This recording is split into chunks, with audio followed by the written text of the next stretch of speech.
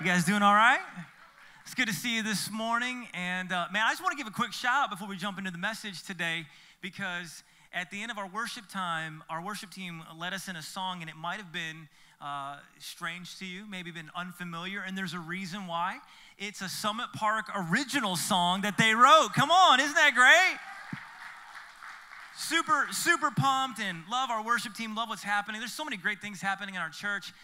We recorded that actually on Thursday, and it's going to be part of our church at home that we do on December 30th. So we're going to actually not do church in the building, but we'll do church at home. We have worship recorded and a message recorded for you. That'll be a lot of fun, and we're going to make available to you that day a downloadable version of that song so that you can have it in worship. I've been singing it all week, and it just kind of gets in your spirit, and it just reorients your heart towards God, doesn't it?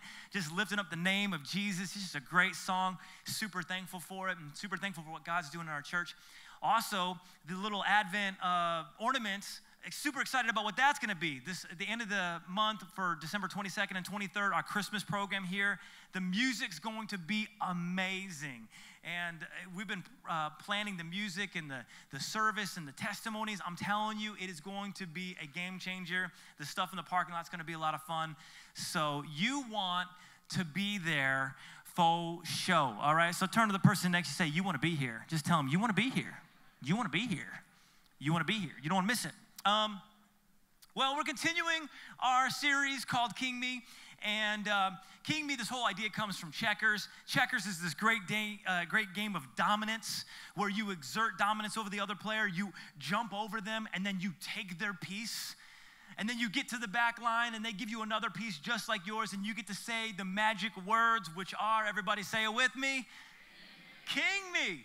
You get to say King Me, and of course it's a magical moment because not only do you get to go forward, now you get to go backward. You get more autonomy. You can go where you want, when you want. You can do what you want. And we think about this in life. This is what we're using as an illustration. We think that that's what we want in life, right? We want to do our own thing. And if we could just be more in control, we could go where we want, do what we want, say what we want, then we'll experience life at its best. But you know what we find out in this series is actually the opposite. When we get everything we want, we actually don't get what we really want. Actually, when we have more of ourselves, we move away from what we're looking for. We actually move away from life, not towards it. And this is the big idea for this series. And it's this, everybody say it with me. King Me isn't all it's cracked up to be. Turn to the person next to you, say it. King Me isn't all it's cracked up to be. It's really not. When I'm in control, I actually end up more out of control. What I don't want is to be in control. What I want is to give up control to the one who is ultimately in control, and his name is Jesus. And if you believe it, say, I do. It's true. It's true. When we give up control to God, that's when we experience God's plan, God's best, God's provision for our lives. And we're walking through the history of the nation of Israel because they're giving us a clinic on what not to do. They're actually giving us a clinic on how to take control back of their lives. And they're taking control of their lives. They're saying, I want to be in control. I want to be king. They basically say to God, king us. God's like, no, I want to be your king. Like, no, we want a king so we can be like the other nations. And we watch how their whole experience begins to go down and down and down, spiraling downward when they're more in control. If you're just joining us, I want to encourage you, go online, summitparkchurch.com, check out the messages. They all build on each other. And we're getting to the point in their story where we're coming to one of the most famous passages, one of the most famous stories. It's the story of David and Goliath, all right? So let me just ask you, if you've heard this story, raise your hand up high and just high five the person next to you because everybody has heard this story, right? Everybody's heard it. You've heard it. If you've ever seen VeggieTales, you've heard about David and Goliath. If you've been to Sunday school, you've heard about David and Goliath. If you've watched ESPN, come on somebody, you've heard about David and Goliath, right? Every week on Saturday and Sunday, we hear, Jim, what we've got here is a classic David and Goliath. What does it mean? It means the underdog versus the favorite, right? And we all like pulling for the underdog. We want the underdog to win. Like yesterday, we were all pulling for Georgia, weren't we? Come on. We just wanted to see Alabama go down. We're having church today. We love underdogs. We love underdog stories. We love when the underdog and so we think about David and Goliath. That's what we think about. It's programmed in our head to think about David, the little guy, taking on the big guy. But I want to talk to you today because that's actually not what this story is about.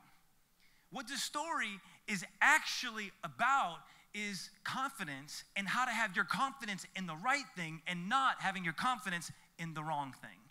That's what the story's about. So we're going to unpack this today. And as a society, as people, we like people with confidence, don't we? We like when someone has the right amount of confidence and humility. Now, we don't like arrogant people. Nobody likes that guy. But we like people with confidence. Like I was thinking about a surgeon. If you had to have a surgery, you want a confident surgeon, right? You don't want to walk in there and he's like, well, I tell you what, we've never seen this before, but we'll go in and we'll give it our best shot. You know, how many of you start like, back on up? You know, I'll see you later, man. No, I'm good. But you also don't want the guy who comes in there, oh, yeah, I can do whatever I want. I've got this. This is no problem for me. You know, you're kind of like, you're a little overconfident. What we really want is the person who's like, I tell you what, I think we're going to try this and that. I feel good about this. This is going to be, excuse me. I might need a surgeon right now in this moment. Stroll over to the water table.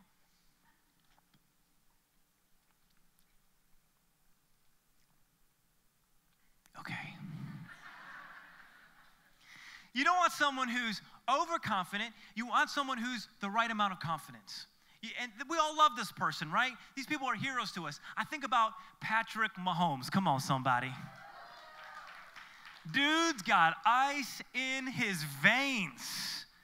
He walks out, the situation's he's he's 23, just turned 23. And he walks out there, overwhelming odds, and he goes out there and he's calm. He kind of has that cool look, and his hair's flopping around. It's like, all right. Puts the helmet on, throws some bombs, you know? And you're just like, I love that. I love the confidence. He's just willing to go out and sling it. This is a story about confidence. And let me be honest with you today. You and I need confidence in life. Because life is going to present situations and circumstances that are overwhelming and that will crush you. You need to have confidence. There's going to be moments when the doctor's report comes back and it's not what you were praying for and it's not what you were hoping for. And what do you do in that moment? You got to have confidence.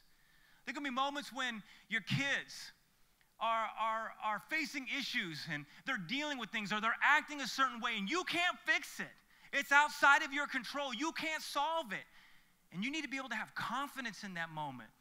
When things aren't working out how you thought they would, you need to have confidence. And that's what this story is all about today. David and Goliath is a story about having confidence in the right thing and not having confidence in the wrong thing. And so we're going to look at 1 Samuel chapter 17. If you have your Bibles, I want to encourage you to turn to 1 Samuel chapter 17. We're going to be breaking down this story. And I want to encourage you just to check your VeggieTale version at the door, okay? And approach this with a new mind, a fresh mind. And one of the things that's important as we jump into this is to know that we cannot relate to these guys. Like the context of this story is so different than what you and I experience, we can't understand it. So basically what would happen is you walk through Israel's history, they're constantly fighting with the Philistines. And here's the thing, when they lose, if they lose, it's more than just, oh man, we lost a battle. Dang it, maybe we'll get them next week. You know, that's not how it works. They lose the battle, they lose their freedom. They lose the battle, they lose, the government's gone, the king's gone. They lose the battle, they could become enslaved, they could become killed. So there is a lot at stake in this battle. And everybody knows it. Both sides realize what's at stake. This is what's happening in this moment. 1 Samuel chapter 17. Saul and the Israelites assembled and camped in the valley of Elah and drew up their battle line to meet the Philistines. The Philistine occupied one hill, and the Israelites another with the valley between them. And that's the valley is where they would fight. So a champion named Goliath, undefeated, heavyweight champion of the world, who was from Gath, came out of the Philistine camp, and his height was 6 cubits and a span. Most scholars believe that's 9 feet, 9 inches tall. It's pretty big, all right? So when he's going on his tiptoes, he's hitting the rim of the basketball net, you know? That's what he's hitting that. When he dunks, he just goes like this, all right? So that'd be pretty good. That's Goliath. He's a big dude. And he's a champion. He's undefeated. And he's a bully. So he stood and he shouted to the ranks of Israel. Skip down to verse 8. Why do you come out and line up for battle? Am I not a Philistine? And are you not the servants of Saul? Choose a man and have him come down to me. If he is able to fight and kill me, we will become your subjects. But if I overcome him and kill him, you will become our subjects and serve us. What he's basically saying is, let's save all this war stuff. There's a lot of killings. There's going to be a lot of bloodshed. Let's just mano a mano. I'll take someone on. Of course, nobody can defeat this guy. He's undefeated. And he's massive. He's huge. He's intimidating. He's nasty. He's dirty. Then the Philistine said, this day I defy the armies of Israel. Give me a man and let us fight each other. And on hearing the Philistines' words, Saul and all the Israelites were dismayed and terrified, facing overwhelming odds. They're terrified. Now, here's what's interesting. I want to pause for a moment. Because when we go back, if we remember, you rewind a couple of chapters, the whole reason the Israelites wanted a king was for moments like this. Remember? They said, give us a king so we can be like the other nations and he can go fight our battles for us. But they get the king and now he's terrified and dismayed. And I think it's such a beautiful picture of sin. It overpromises and underproduces. Can I get an amen? It says, oh, this is going to be so great. Oh, man, once you taste the forbidden fruit, once you get this freedom, once you're able to do what you want, this is the epitome of this series. Once you can go where you want, do what you want, this is what you want, and it's really what you don't want. What we really want is God in control. What we really want is God to be our defender, God to fight our battles. And this is what Israel gets. They get what they want, and it's not what they want. And it's also a picture of what happens when sin takes control of our lives. Because Goliath taunts the Israelites day after day. And that's what sin does too. That's what the enemy does. You give in, you taste the forbidden fruit, and then all of a sudden it taunts you, and it mocks you, and the enemy attacks you. And he continues to undercut your confidence. He wants to undercut your identity. He wants to take away from you. This is what happens when sin reigns in our life. The enemy is relentless, and he attacks day after day after day. And this is the whole nation of Israel. They get smaller and smaller and smaller as they hear Goliath come out say the same thing. This is what the enemy does. The same thing, the same attack, the same scheme. And the whole nation is dismayed and terrified. David shows up. David is bringing snacks to his brothers who are in the army. David's not even in the army. He's watching sheep for his dad. He's just a boy. Most scholars believe he's between the age of 12 and 15. We don't know if he's hit puberty yet. For our time together, we're going to assume that he's not because it's going to be more fun. We'll see here in just a minute, all right? So he's still... We're going to go the 12 route on this in our interpretation today. And he's running an errand, and he hears Goliath taunting the nation. And David says, no, not in my house. And with all of his might, with all of his strength, he goes to Saul. He goes up to the king, and he says, let no one lose heart on account of this Philistine. Your servant will go and fight him. And some of you are like, I'm pretty sure that's a gingerbread man from Shrek, Scott. It's the best I got, y'all. It's the best I got. He's a boy, all right? He's a boy. And Saul replies appropriately in a sense. He says, you're not able to go out and fight this Philistine. You're only a young man. He's insulting him. He's like, you're just a wee little lad. Go on your way. He says, Goliath has been a warrior from his youth. He insults him. And you see David is amazing. He feels this to his core, and he, as any teenager would, he says, "You don't know me." He does. Watch in verse 34. He says, "You don't know me. Your servant has been keeping his father's sheep. When a lion or a bear came and carried off a sheep from the flock, I went after it. I struck it, and I rescued the sheep from its mouth. When it turned on me, I seized it by its hair." Now, this dude is bad to the bone. Come on. Like, this dude is, that's real stuff right there. He said, "I seized it by its hair, I struck it, and I killed it." All of a sudden, Saul's like, "Okay." He says, "Your servant has killed both the lion and the bear, and this uncircumcised Philistine will be like one of them, because he has defied the armies of the living God. You don't know me." Mic drop. And then he walks off the stage. And you just think, oh, maybe this is just adolescent attitude. But it's not. It's actually not. Because watch what he follows up with. He says this in verse 37. "The Lord who rescued me from the paw of the lion and the paw of the bear will rescue me from the hand of this Philistine." Where is his confidence? The Lord. His confidence is not in what he can bring to the table, but what God can bring to the table. Who God is and what God can do. This is real confidence, and this is the confidence that you and I can have. This is the difference. This is game-changing confidence. This is ice in his veins confidence, but it's not based on his ability. It's based on God's. Saul said to David, "Well, go on, the Lord be with you." And then what Saul tries to do is to outfit him with his armor. Tries to put his armor on him. And David's a boy, and Saul, we know, is the tallest person in the country by far. So it doesn't fit. Of course it doesn't fit. But Saul's thinking in the natural. We're going to see how that trips him up. But David is thinking in the supernatural. David's like, "Listen, this isn't going to work. It's not how I roll. This whole thing's going to be a miracle anyways. So let's take off this armor, and I'm just going to go find a few stones and give God something to work with. All I need is something for God to work." So he goes and he picks up these stones, and it's amazing because I think David, when he goes out, and Goliath's over there, and Goliath's like, he's kind of going off, and he's saying, "Let someone come down and fight me," and David kind of comes out there.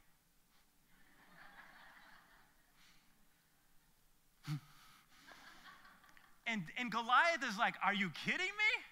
Like, Goliath is ticked. I think David kind of likes it. I think David's kind of just like doing some stuff. I think David's kind of messing with them. Like, David knows, and he picks up the stones, and he's like, "You are going down, sucker." And look at what Goliath says. Verse 41. "Meanwhile, the Philistine with the shield bearer in front of him kept coming closer to David. He looked David over, and he saw that he was just a wee little lad, just a little boy, glowing with health and handsome, and he despised him. He's like, 'How dare you insult me? This is your warrior?' And he said to David, 'Am I a dog that you come at me with sticks?'" Don't you think Goliath should have an Australian accent? And the Philistine cursed David by his gods. He said, "Come here, and I'll give your flesh to the birds and the wild animals." All right, it's intimidating, right? He's 9 feet, 9 inches tall. This is scary stuff. Now, if there's ever a moment for David to reconsider his actions, it's right here. You know, he hears Goliath basically roaring, intimidating. He's sweat, he's nasty. David's got an up-close view of this enemy. This would be a great moment for David to be like, "On second thought, Goliath, I think there's just been a big misunderstanding here, and I've got some snacks that I brought to my brothers, but I can bring them out to you if you want." Like, this would be a moment for him to backtrack if there was one. And we have these moments and these opportunities as well. But watch how he responds. Verse 45. "You come against me with sword and spear and javelin." We're going to find out that Goliath was well armed.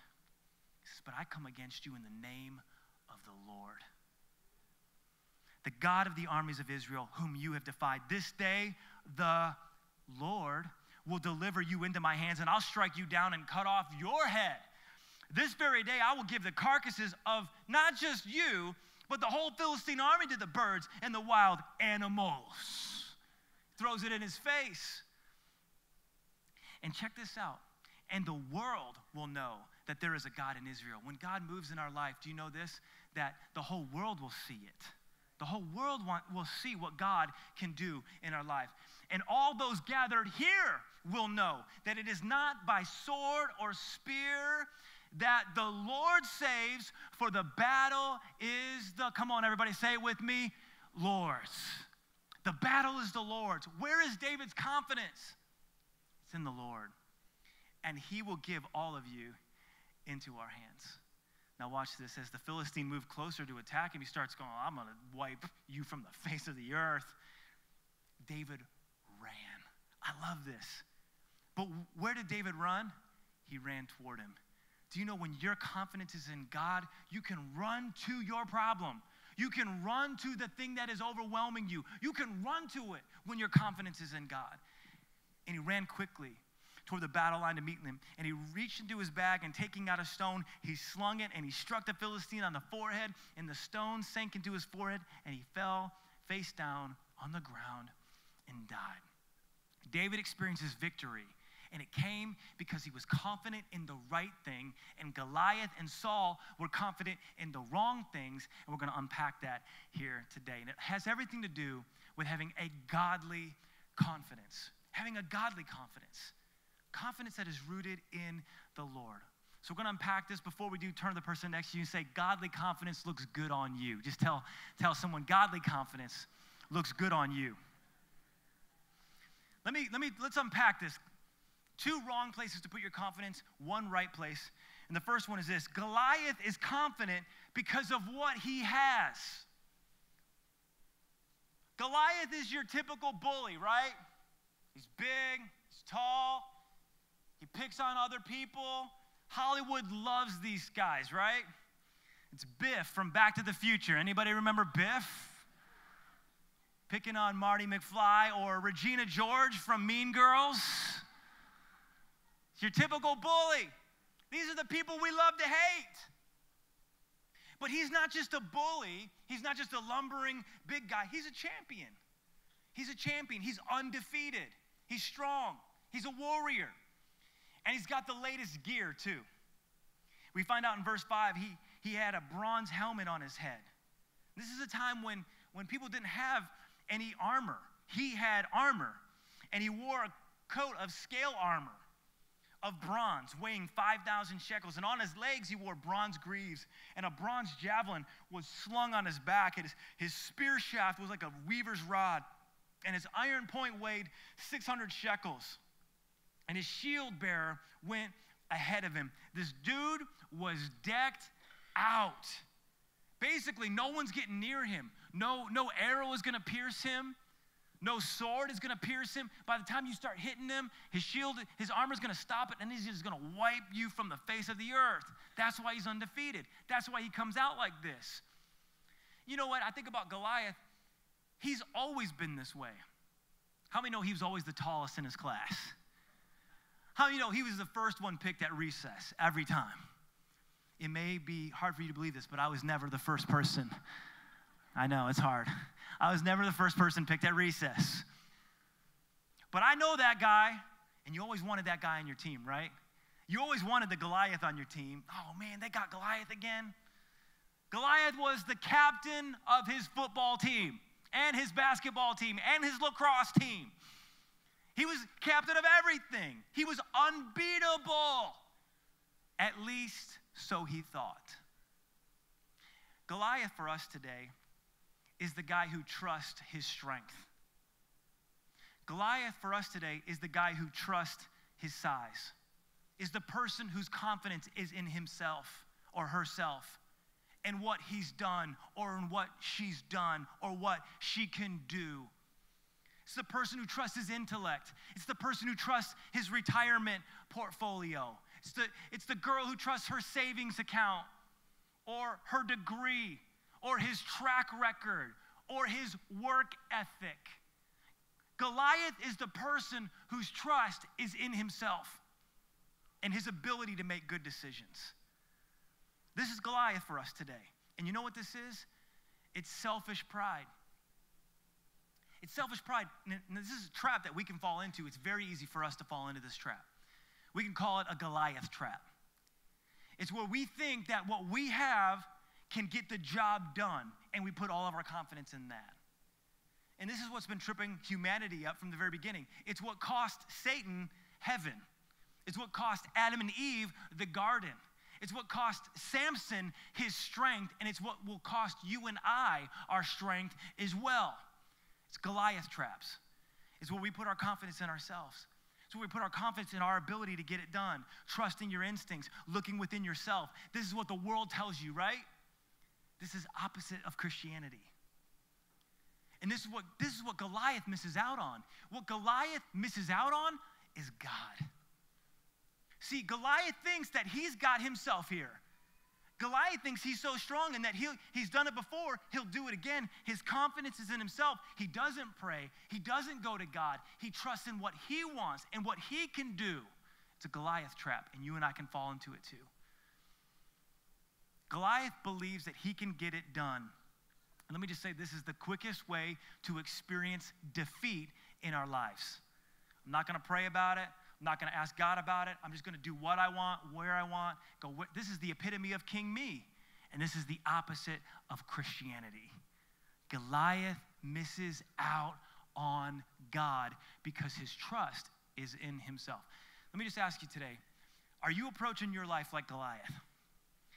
You say, well, how would I know? Well, when you approach a decision, are you thinking about what you need to do, or are you thinking about what God wants you to do?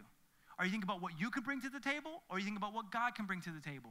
Is your whole life centered on you and what you want, or is your life centered on God and what God wants? This is the difference. You know you're a Goliath when your focus is on yourself and what you can bring to the table. Okay, secondly, Saul isn't confident because of what he doesn't have. So Goliath is confident because of what he does have, and Saul isn't confident because of what he doesn't have. Saul is a naturalist. He sees things, he's a realist. He sees things in the natural. All he sees is what he can bring to the table. Verse 11 says, on hearing the Philistines' words, Saul and all the Israelites were terrified and dismayed. All he's seeing is what is real, what is happening. We see it how he interacts with David. You're not able to fight this Philistine. You're only a young man. Saul sees what he has, and as a result, he's afraid and he becomes dominated by fear. Now, here's the thing. Saul was a warrior, an experienced warrior. He was the best suited to take on Goliath, but he's a realist and he's no dummy. He knows that he's going to lose this fight if he goes out there. How many realists do we have in the house? You can see things, you can size them up. You're able to be like, nah, this isn't going to work. This is not going to work. And all the faith people are like, oh, let's believe God. And you're like, y'all just dumb. Y'all just dumb. Because this ship is going down. That's a realist, right? And you know what? Here's what's amazing about Saul. He's right. He can't win this. He is not going to beat Goliath on his own. But here's the good news. He's not on his own. But he forgot. He forgot that he wasn't on his own. Here's what's amazing. Saul had experienced the miraculous in his lifetime, but he had got away from it. Because he got away from it, he stopped trusting in God for the miraculous. Like, we're not even talking about stories like, Joseph and Moses and all of that. Like, I mean, obviously Israel had that to hold on to. Saul had experienced the miraculous in his lifetime, but he forgot. And let me just say, this is why it's so important to write down when God comes through for you in a big way. Have a journal that you keep, and you write that miracle down. So when you're facing a situation like Goliath, you can go to that and you say, nope, you came through for me there. You came through for me there. You came through for me there. And God, my hope and my focus and my confidence is going to be in you because you could do the miraculous again. See, Saul misses God, and he misses out on the power of the miraculous. Saul's right. He doesn't have the ability to do this on his own, but he forgot that he was never on his own. And because of it, he misses an opportunity to be the king that God wanted him to be, that God had destined him to be. And David is exactly the opposite. David is confident because of who his God is. Not because of what he has and not because of what he does not have, but because of who his God is. And there is a difference. David believes God, and at his core, he believes that God is good and God does good, and that no matter how terrible and difficult the situation might look, that God can do anything. He believes it. And because of it, he's able to overcome. Watch verse 37. The Lord who rescued me from the paw of the lion and the paw of the bear will rescue me from the hand of this Philistine. Faith in God, confidence in God, assurance that God is with him. That is unshakable. When your faith is in God, it's unshakable. When it's in yourself, it's shakeable. Whether what you can bring to the table or what you cannot. But when it's in God, it's unshakable. This is David. And I just have to think that David, as he was getting ready to face Goliath, he was thinking about some of the Psalms that he had written. You know, David, he wrote most of the Psalms. You know why he wrote the Psalms? Because he knew God. He had a relationship with God. Do you know where confidence in your walk with God will come from? A relationship with God, a real relationship with God. In fact, let me just say this. You will only know victory publicly when you know victory privately first, in prayer. Where did David learn all of this? He learned it out in a field watching sheep as he wrote songs to God. He was a worshiper. He knew God. And you can know victory publicly when you know humility before God privately and experience the victory that he has. And I believe this, as David was getting ready, as he was picking up those stones, he started quoting some of those Psalms. It's like, even though I walk through the valley of the shadow of death, I will fear no evil, for you are with me. And then he puts one of the stones into the slingshot, and maybe he goes to Psalm 27, which he wrote, the Lord is my stronghold, or my light and my salvation. Whom shall I fear? The Lord is the stronghold of my life. Of whom shall I be afraid? And he's looking at Goliath, and his confidence is growing. His confidence is getting stronger, not because of how great he is, but because of who his God is. Where is your confidence today? God invites us to have it in him, and he starts swinging that slingshot. And when he starts running towards Goliath, I think he had to go to Psalm 118 where he said, the Lord is on my side. I will not fear. What can man do to me? And he let it go. And maybe he had his eyes open, but maybe he closed his eyes. It didn't matter. Because how many know that stone had to be miracle blessed anyways to bring down the giant? And it did. Maybe he totally missed it. Maybe he just went, ah! You know, maybe it was like that. You know, ah, I'm trusting you. Ah! And the stone just went. It's like a heat-seeking missile. It's possible with God, and it had to be. It was a miracle. That's what's available when our confidence is not in ourselves, what we have or what we don't have, but who God is. Come on. That's what it's about. So let me ask you today, how are you approaching your life? How are you approaching your difficult situations? How are you approaching those things? Is it about who you are? Is it about your plan? Is it about what you can bring to the table? Or is it about God and what he can bring to the table? Or maybe you're more like a Saul and you're saying, you know what, I'm just overwhelmed because I know this thing isn't going to happen. This thing is going down. And you're not seeing the miraculous. You're not looking for God's miracle hand. The response to both of those is to respond like David and say, I'm confident because of who God is. Let's pray.